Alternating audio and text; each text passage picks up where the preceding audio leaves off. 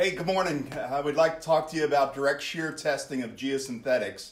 This is covered under two ASTM standards, D5321 and D6243. 6243 is for geosynthetic clay liners. This test is a performance test. It models site-specific or field conditions. We're looking at either the midplane or the interface shear resistance of geosynthetics or soils with geosynthetics. Basically, you're developing a Mohr-Coulomb plot to determine a friction angle. We'd like to go through several pieces of equipment with you and demonstrate how this test works. What you're seeing in the first schematic is a cross-section of the device. These devices, one is here. Basically what you're looking at, it's easiest to show you on a small sample like this. This is the loading platen, and as you see in the slides, there are two half boxes, and these boxes are slid over top of one another at different normal pressures. The normal pressure is applied in several different ways. The device is an adaptation from the soils box. The box that's recommended is not a small soil box, 100 millimeter by 100 millimeter, but typically the box is 300 millimeter by 300 millimeter. This is the upper box, and that is the lower box. Different gripping configurations for this, which we will describe to you. A bunch of different manufacturers. You see the slide in front of you. Different manufacturers have different take on this equipment, but all three have a loading mechanism, a way to develop shear at a constant rate, and then subsequently to that measuring the shear strength and deflection. Key element to this is a linear bearings or a frictionless surface on the underside. In addition to that, you'll need an internal reference material. The internal reference material which we use at GSI happens to be a needle punch non-woven textile with a smooth HDPE geomembrane. And we can do this dry at a known normal pressure and get a very repeatable result. As far as the normal pressure is concerned, there are four different ways in which you can establish a normal pressure. Dead load, which is pretty obvious. That's just off of weights on the specimen. The next is with weights on a rocker arm. And here you see that configuration. You apply a load through this rocker arm to get your normal pressure. The mechanical advantage will allow you to go much higher in normal pressure. The next mechanism that you can use are pneumatic bladders. And here you can see the bladder which is associated with it. The bladder can probably go up to 80 psi. I've seen some laboratories as much as 100 psi, but you control with a pressure gauge or a pressure transducer. The last, for very heavy loads, is, and you'll see a picture of this in the slide, is a dual piston cage, which is off of big hydraulic pistons. You have to verify this normal pressure, and that's typically done with load cells. We often use this FlexiForce. There's a little bit of a button here, and this is a verification of the normal pressure. Please realize you have to do that in both dry and saturated conditions and through the entire cross-section, which you see in the photograph. As far as measuring the shear strength, these two configurations here are S-type load cells. You see that here. Obviously, it needs to be taken account of any friction which is in the device, but this S-type configuration is tracked right into the computer. You see it over in this port long ear device. This is the S-type load cell, which is located right here, down here. As far as displacement, this is, as the slide shows, this is most often done with an LVDT. And it's easiest to see on this device here. We have about 3 to 4 inches of movement which occurs over this 12-inch box or a 300 millimeter box. We have about 100 millimeters of movement, and this LVDT records that and puts it right into the computer. As far as the clamping is concerned, you'll see this picture. There are 3 types of clamping or gripping which are used, and it's easiest to show it here on this device. The bottom material can have a front clamp associated with it, can have side clamps associated with it, and a very high frictional interface at the bottom. This would be used particularly for GCLs. GSI has a procedure on that, but that's how you would grip. Obviously the gripping can interfere with the shearing, and it's prescribed per manufacturer based on their equipment. For very extreme cases with gripping, sometimes you'll see this cross section, sometimes you'll do a wraparound configuration, but you have to keep into consideration the area correction. There is quite a bit of soils preparation with this, and I've brought that. If soils are used, you'll need a lot of soil mechanics work and the verification of the soils. If you're using sands or granular material, you'll typically do that through vibration compaction. If you're using a cohesive material, you'll do either standard or modified Proctor for it. Most people we see is a standard Proctor of about 95%, which is required. There is a verification of the condition after the test, and the way you typically do that is with a small tube like this. You'll see the slide of it. You'll take a sample, and knowing the volume of the sample, you can back out the density and moisture content with a drying oven. Also, you can use either a pocket penetrometer or a vane shear apparatus to determine the shear strength of the material if need be from a rudimentary verification perspective. All used in geotechnical engineering and certainly used with this device afterwards to verify the soil.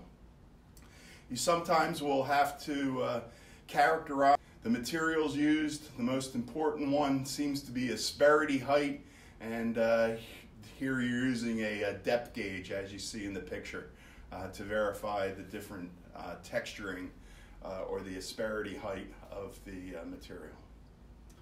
Okay, as far as setup is concerned, the bottom tray is typically much longer than 300 millimeters or 1 foot. And this is a bad configuration because the soil on the bottom, as the normal pressure is applied, would balloon up.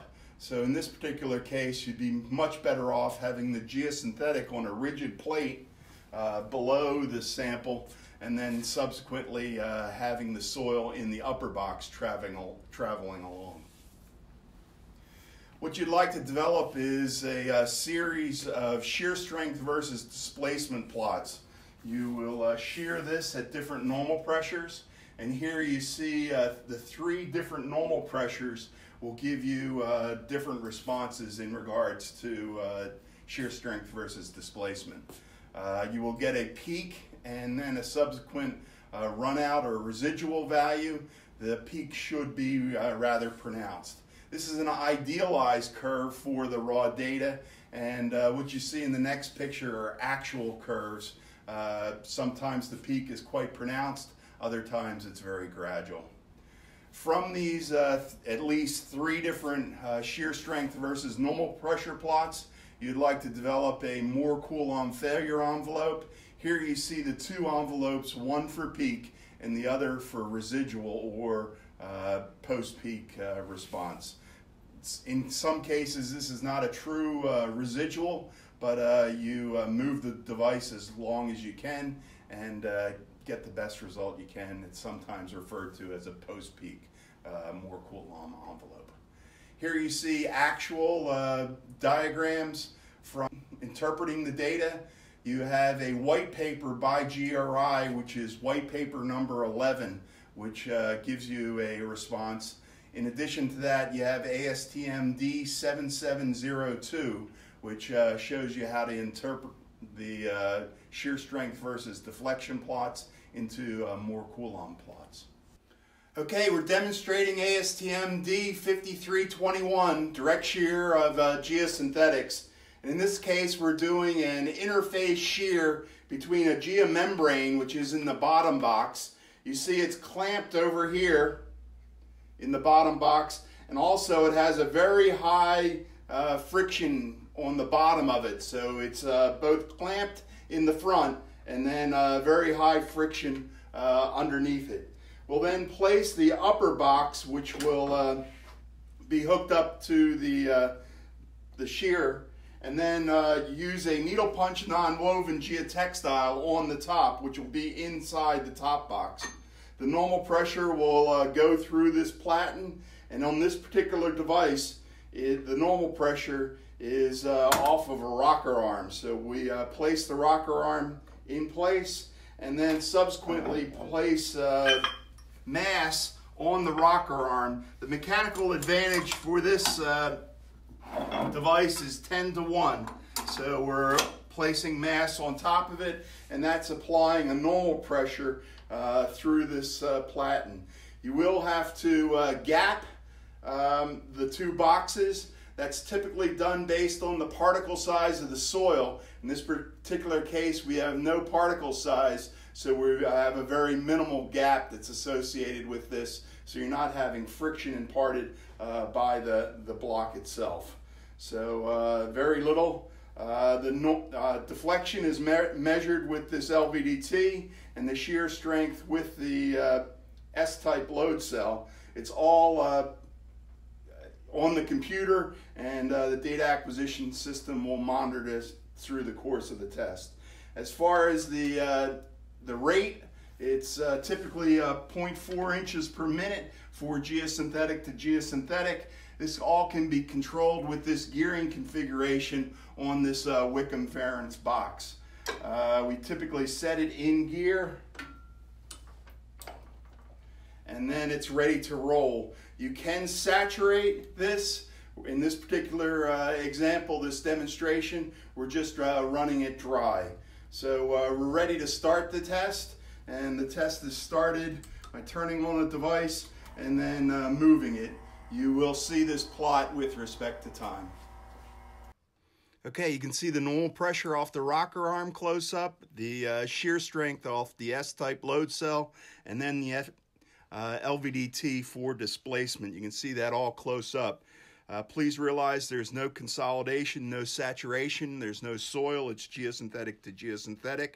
We're running it at the default speed of 5 millimeters per minute. The soil default speed is 1 millimeter per minute. This is a very fast rate. You can see a pronounced peak and then a little bit of a drop off, and the dashed line gives you an indication of the residual. I should bring out to you that there's a lot of databases that are available for direct shear testing. One of the largest ones is GRI report number 30. Here you see a database for peak shear strength of textured HDPE against the needle punch non-woven material. And the response is over 180 points are shown here.